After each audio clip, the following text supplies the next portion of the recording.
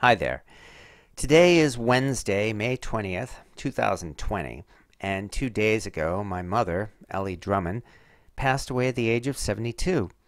She died from metastatic lung cancer, and it happened very quickly. She was diagnosed with cancer less than 2 months ago, and after ending radiation treatments, it only took a little more than 3 weeks for her to reach the point where she finally died in her sleep. I was there with my family over the past weekend as we did our best to care for her during her final hours.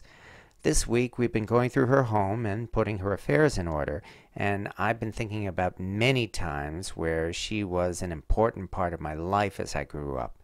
And that's why I'm speaking to you on this video right now. Our family was not especially religious, and this is why we're not having a memorial service for her, even though we all loved her very much. But Mom had a love for gadgets and technology even up to her final days, and I felt it would be appropriate to pay my last respects to her by making this video and posting it on YouTube. I think she would have approved, and if she was watching this right now, she would certainly be embarrassed at first, but she'd watch this until the end. And I hope she would mostly be smiling. Everyone's life has its good and bad parts, and I want to get the bad parts out of the way quickly, especially because they shaped much of her life. We were abused as we grew up, sometimes physically, but much more emotionally, and Mom may have taken this more than any of us. We all loved our grandmother dearly, especially Mom, and while our Nana did her best to raise her daughter well, Mom ended up being a quiet person who almost certainly married my father in order to leave home and get away from her mother, because we love our family much more when we're not living with them. After she was married, Nana did her best to support Mom, even to the point where she drove from Cambridge to Hudson a number of times to comfort her after her husband did things to her, physically and emotionally. In the space of only 5 years, they had 4 children, myself and my 3 brothers, but finally they were divorced when I was about 4 years old. I didn't understand it at all because I was so young, but I can talk easily about this, especially because it was so long ago and it's history that happened. Mom lived with Nana and the 4 of us in Cambridge during the early 1970s, and I remember Mom strapping me to a seat on the back of her bike and biking all over town with me riding behind her. And I'm convinced Mom used me as an excuse to get away from Nana, because one of my favorite memories of that time was when she took me to see the movie Jesus Christ Superstar when I was only 5 years old. She never said exactly why she took me to see that movie at such a young age, but I'm convinced she used me as an excuse. She was taking her son to the movies, and she didn't tell Nana that she was going to see this particular movie, because Nana certainly wouldn't have approved. And this is why Jesus Christ Superstar became an important part of my spiritual upbringing. I didn't understand the movie at all, but I loved it anyway. The weird symbolic settings of the actors climbing up on scaffolding and Judas riding a crane down from heaven to sing the climactic song, and especially the song Damned for All Time, where Judas was being chased by tanks. All I knew then was the music playing was exactly the same as the Batman TV show theme, and I remember loudly singing Batman during that song. The soundtrack album to that movie has been important to me ever since, and I have Mom to thank for it. And then Mom married my father-in-law, who we all called Dad, even though he was very harsh towards us all, especially Mom. He did hit us a number of times, and he hit Mom a few times, but not too many. Most of the time he was oppressive, but I can say one good thing about him. He was still brave enough to step forward and marry a woman 7 years older than him with 4 kids. He didn't do a very good job supporting us, but he did his best, and they were married 42 years before he died from obesity and heart problems. But one thing Dad did do was give Mom and all of us a love for gadgets and technology. This was a part of their relationship from the very beginning, and it influenced my brothers and me as we grew up. And that's why I think you'll enjoy what happened on their wedding night. Mom and Dad were married in 1975, and they spent their honeymoon at a hotel in New Hampshire.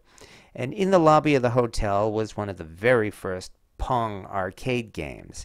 And they fell in love with that game, and Mom and Dad spent their wedding night in the hotel lobby pumping about $20 in quarters into that Pong arcade game. Shortly after that, they bought one of the first Pong home video games from Sears, and we were playing home video games in our home from the earliest days. We quickly broke that game because my brothers and I destroyed just about everything in our home from playing too hard with them. But our family also had the first generation of the Atari 2600, 2 or 3 years before it became a phenomenon, and Mom was playing those games right along with us. But Mom had also been an original Beatle maniac before I was born, and because of this, I grew up in the 70s listening to her favorite music, especially the Beatles, The Who, the Moody Blues, ELO, Billy Joel, and early Chicago before Peter Cetera turned it into junk. There was one time when I was very young, and Mom showed me the cover of the Beatles' Red album, and I didn't understand who they were at the time. But apparently there was a slight similarity between George Harrison and my father, and I remember pointing to his face and asking if he was my daddy. Mom's reply was, "I sure wish he was." There was also one very unusual album at that time that, once again, has been a very big part of my life, thanks to Mom. And that was the musical version of The War of the Worlds, where they took H.G. Wells' story and set it to disco music. And this has been one of my all-time favorite albums ever since, thanks to her. And that's one thing I can say about Mom. She always encouraged us. Eventually, I discovered my own hobbies, and my brothers got into their own things, but I can't remember one single time when Mom and Dad ever said, "No, you can't wear those clothes or grow your hair like that," or "No, you can't watch that movie or listen to that music." We didn't have a lot of money as we grew up, but Mom especially tried to find ways to provide for us, and one of my most prized possessions is a copy of J.R.R. Tolkien's Unfinished Tales, which she gave me for Christmas in 1980.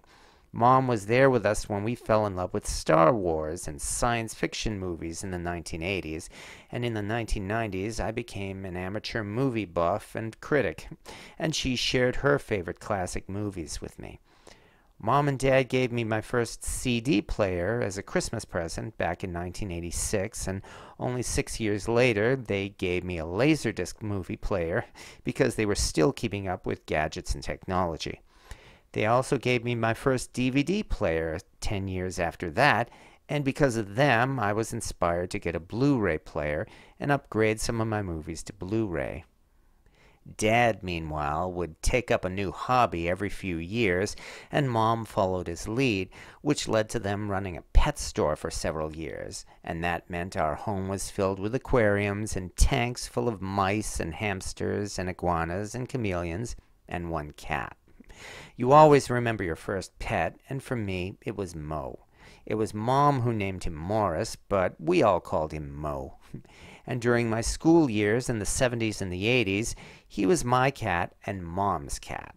Mo would either sleep on my bed or Mom's bed. And when I went to sleep at night, Mo would walk across my chest, lie down, and purr as I fell asleep.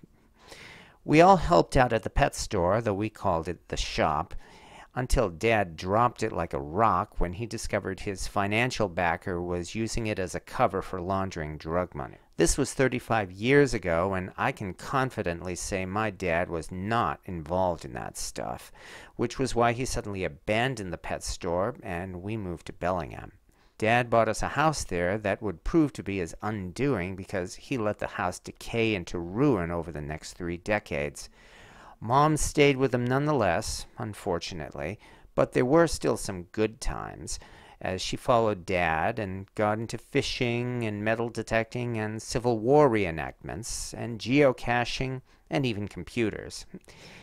He didn't ignore her, at least not until his final years, and she took part in these hobbies, and she did have a lot of fun with them, and she often talked about them with my brothers and I. And you don't see many people mom and dad's age running a computer shop and repairing PCs while maintaining an active Civil War website, but they ran Bellingham Computer during the 1990s until it folded, and Dad became an EMT. When I was married in the early 2000s, Mom and Dad were there at my wedding, and when I was divorced 8 years later, she was still there for me.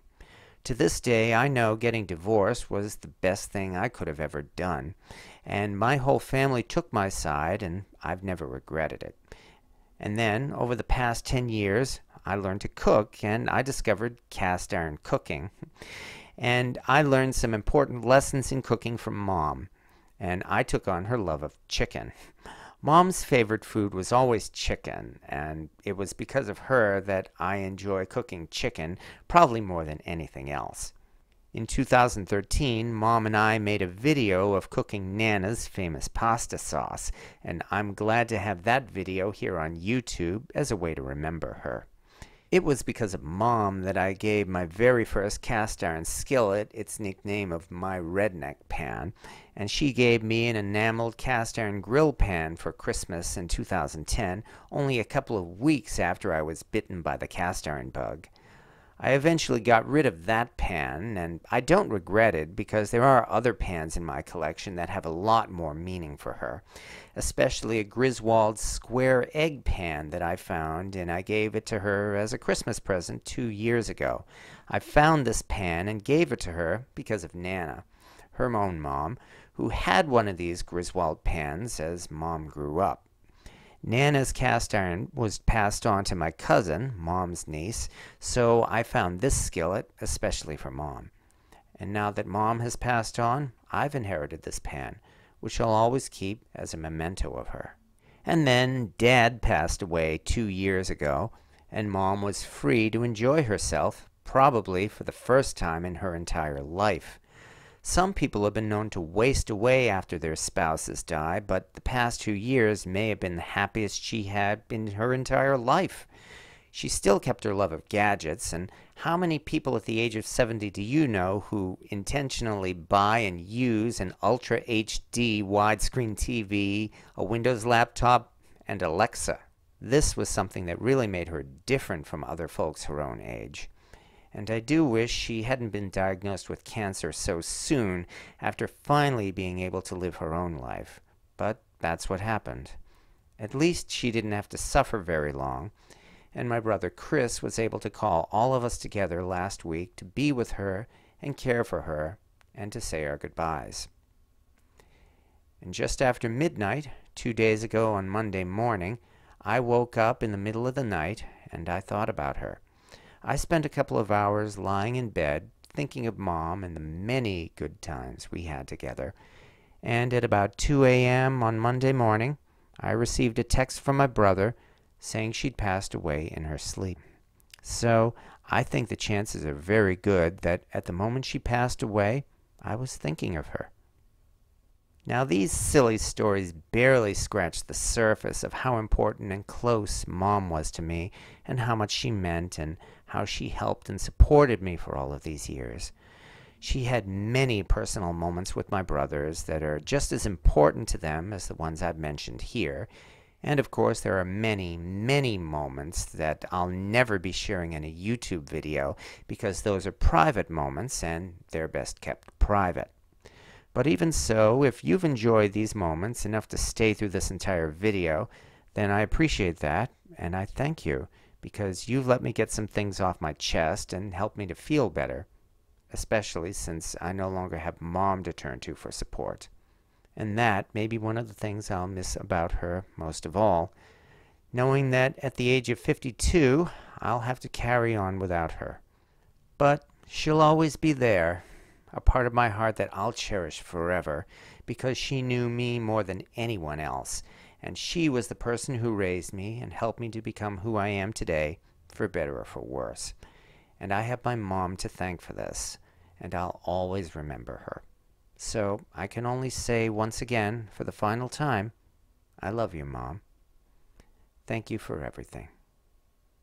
And thank you very much for watching.